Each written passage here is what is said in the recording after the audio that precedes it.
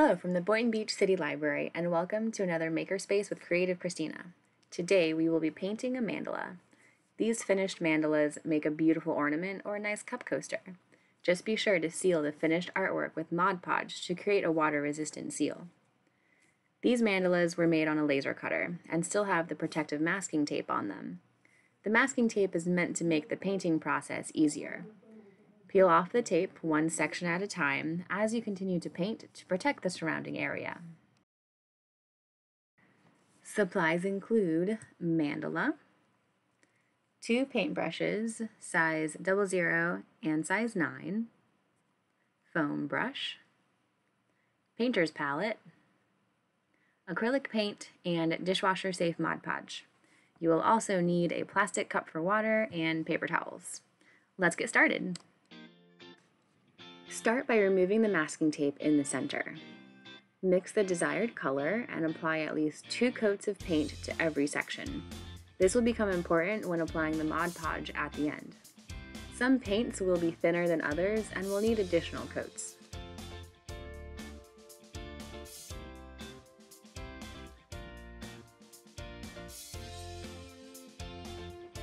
While the center is drying, remove the masking tape from the outermost section and continue painting. Remember to apply multiple coats on every section.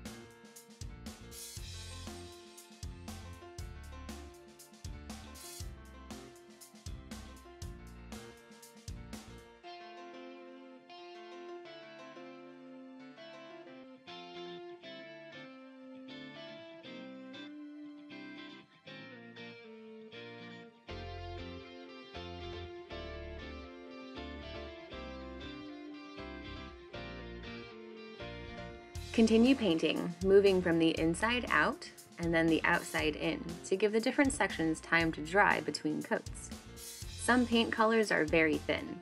Apply as many coats as needed to get the desired look.